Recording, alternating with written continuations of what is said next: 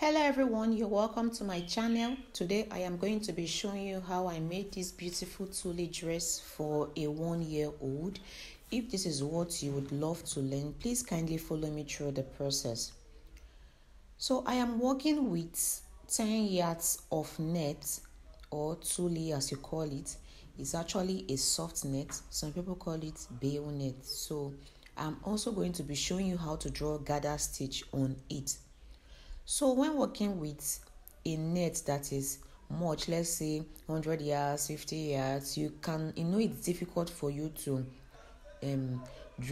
put a loose stitch and start drawing the rope. So you can follow me through this process. It's actually easy for me. Raise your your foot up, then kindly put little pleats under the foot, then drop it down and stitch. In the process, please make sure you arrange the net so that the length of your net will not be shorter than the other. So I folded the net at the desired length that I actually want. Then I'll draw guard a pleat, little pleat under the foot. After putting the pleats, once I am sure that under the foot is full, very full, I'll drop the foot down. Then I will stitch gently on it, just the way I'm doing it. I'll also repeat the process. I'll pick little pleat under it. Then I would raise my foot up, make sure under the foot is full before dropping it. So that's how I am going to do till I get to the full length of this net. So this is actually easy than drawing a low stitch and trying to gather it, because in the process your thread can actually cut. So I am done gathering it. You can see how it's looking full already. You can also double your net before doing the gather stitch so that it can be fuller. So I have gone ahead to cut the desired length that I am working with.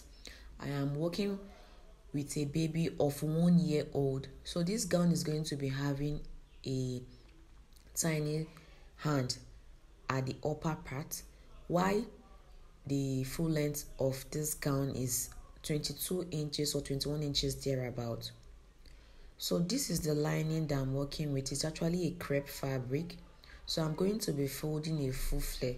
If you don't have a much fabric, you can do a half flare. So I'm doing a full flare for this gown.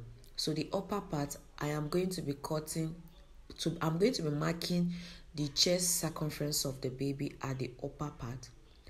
That is what I'm going to be doing there. While the lining is going to be 4 inches or 5 inches shorter than the net, the length of the net. So I have marked the upper part already. So I'm going to be marking the length of my lining, which is 12 inches. So I am marking the full length of the lining, which is 12 inches, but I'm going to be marking it from the edge. So I am connecting the lines together just the way I am doing it. Then I will cut it through and show you. So I'm done cutting it. I make sure I left allowance so that I can be able to hem the bottom. So slit the sides open. So I've slitted it.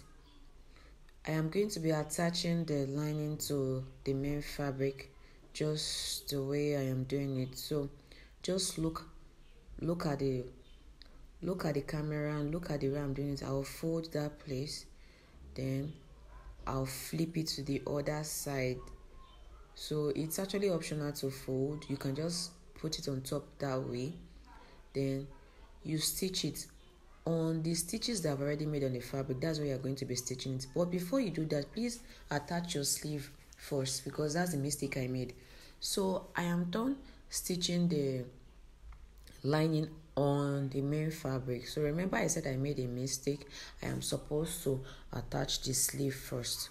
So for the sleeve, you have to mark from the neck, the front width of the baby. And when I measured it from the armhole of the left hand side to the right, I got 7 inches. So the midpoint from the midpoint, I mark 3 inches aside.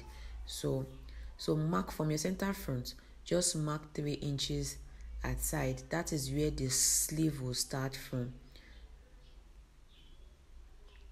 So you can see I have marked the center front right now, and I'm also going to mark the 3 inches. So that is where I'm going to start putting, that's where I'm going to put the sleeve.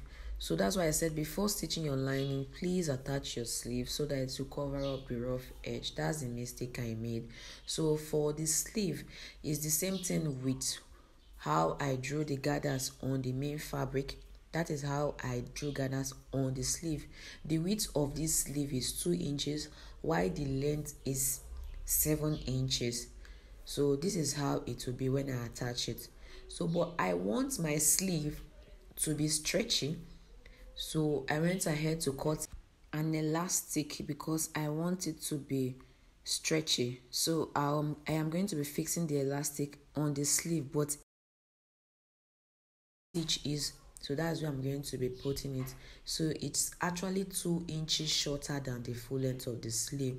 So when you put it at the middle like that, you draw it and make sure it gets to the end of the sleeve. So this way the sleeve will be stretchy.